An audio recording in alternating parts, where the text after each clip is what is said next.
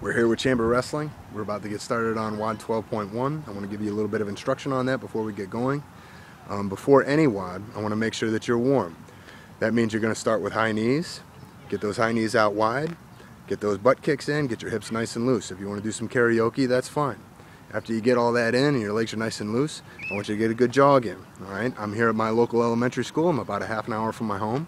The idea is that I could have ran down. I decided to take my car.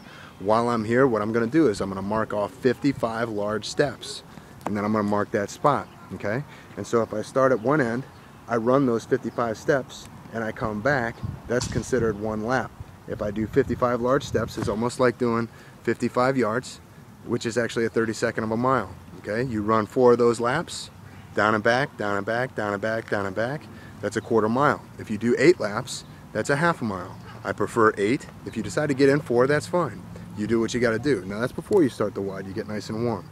After you get that jog in, I want you to make sure you hit your arm circles.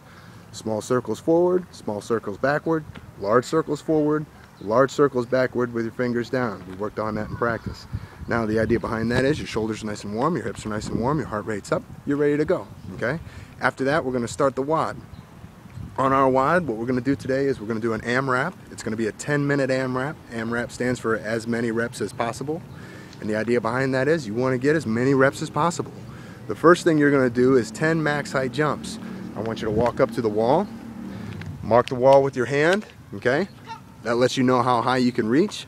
I want you to bend your knees, squat down, swing your arms, jump up, and touch the wall as high as you can touch it. Once you do that, that's 1 rep. All right, I'm looking for 10 max height jumps.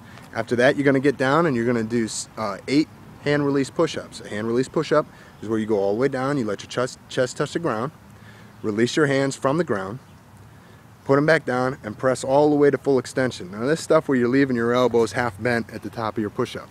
You got to make sure your back's flat and your butt's down. If you're not, you're doing it wrong. The other thing is, keep your hands below your shoulders. On a proper push-up, your thumbs are almost touching your rib cage when you go down. The idea behind that is a lot of you guys have your hands way up too high above your heads, and that's a more difficult push-up. You're making more hard work on you. You're making more hard work for yourself. The idea after that, you did 10 max height jumps, 8 hand release push-ups, then we're going to go into a burpee. Now I'm doing mine on here, so I'm not going to be hitting the ground as hard as I would like if I was on a wrestling mat, but at some point in time my sternum has to touch the cement.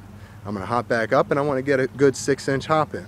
Some of you guys have to jump over things to make sure you get that hop in. That's fine. You set a little shirt or a towel on the ground, make sure you jump over that for your burpee.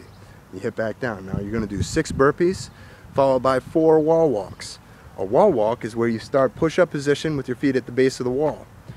You walk your hands back towards the wall and you walk your feet up the wall.